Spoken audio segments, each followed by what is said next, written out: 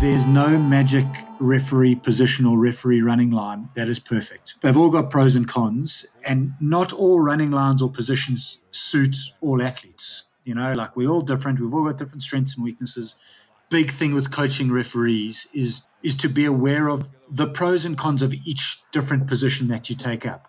And then for each referee to decide for themselves which position are they most comfortable in, and then importantly to know what the downfalls of that position are. And so you're right, like around the time of the 2011 World Cup, I was getting myself probably a little bit wider and a little bit flatter than I did towards the end of my career. I felt after kind of in the last couple of years of my career, I wanted to have a bit more presence around the breakdown, so I wanted to get a little bit closer. But in order to do that, I needed to be in a position that was going to be closer to the breakdown. I couldn't be as flat because then I would have got turned sideways. So I needed to be a little bit deeper. But also then what I liked about that position is it allowed me to get ball line running earlier. And so I preferred it because I felt I was less reliant on ARs for things like forward passes because I was ball line running. Right. And most importantly, what it did, it put me in the same running line into each breakdown. So I approached each breakdown from the same position, and I was able to take up the same position and same running line into every breakdown. So every breakdown looked the same to me. And I thought that was really important for consistency of breakdown decisions, that I was looking at the same picture time after time after time.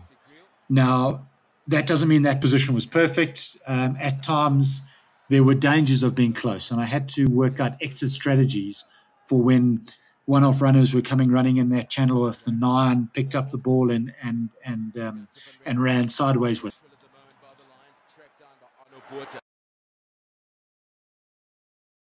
Let's go 12!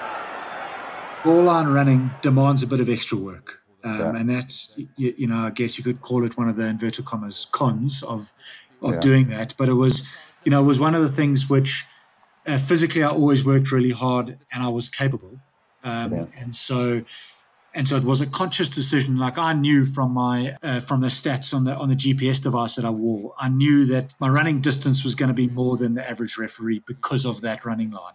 But it was something which I trained physically to be able to do that because I believe that made me a better referee. I was never overly graceful when doing a pivot. I'm a big, tall man, and when I pivoted, I wasn't comfortable and didn't look comfortable. And so I worked out for me pivoting wasn't great, whereas a lot of referees are great pivoters. They do it and they're comfortable, and so then go for it. But allowing the ball to go behind my back, I could work out if it was a deep pass that I could look over my right shoulder and see the ball a split second later. And I also knew if it was a short pass, then it was going to be inside. And then I knew I could look over my left shoulder and see the ball. So, the fundamental reality of refereeing is never lose sight of the ball. Sure. And so I always knew which I could look over left shoulder or right shoulder, and at any given time I could see exactly where the ball was.